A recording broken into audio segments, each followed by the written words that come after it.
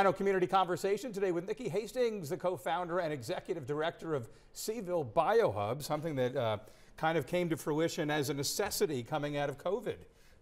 We went from in-person to everything virtual, and that kind of in an indirect way led to this. Yeah, absolutely. So we really recognize the need to bring the community back together in person. 3 years ago, we're now hosting this for the third time.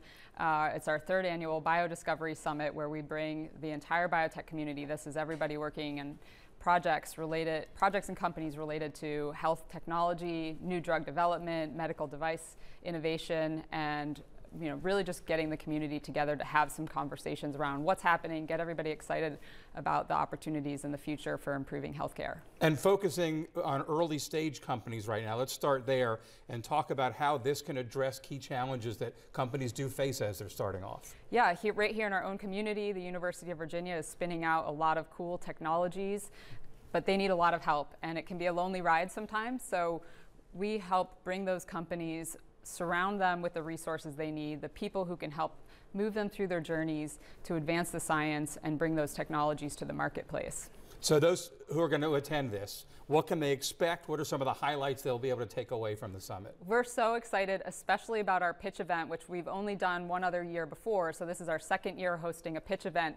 Early stage companies are going to get up on stage. It's kind of like Shark Tank, where they will present their ideas in front of judges, and there's a $10,000 award and prize. That company will then be presenting in the evening and showcasing their technology in front of a much larger audience, where we're also going to be highlighting community participant here. Afton Scientific's CEO, Tom Thorpe, will be our keynote speaker, and then we're going to have a conversation around what does it take, what are the elements to bring a new technology into the world.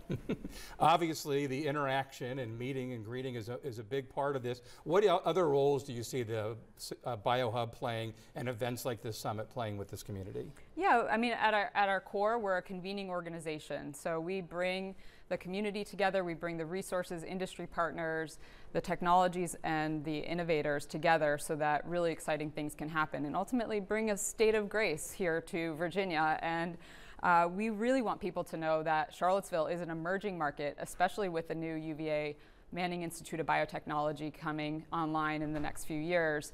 This is a place to be paying attention to, with amazing technologies and ideas ultimately improving human health, everything we all need. This summit a good way to get your feet wet, certainly, in this. Please come join us. I hope you'll be there. Nikki, appreciate you coming in today. Thank you so much. Thank you.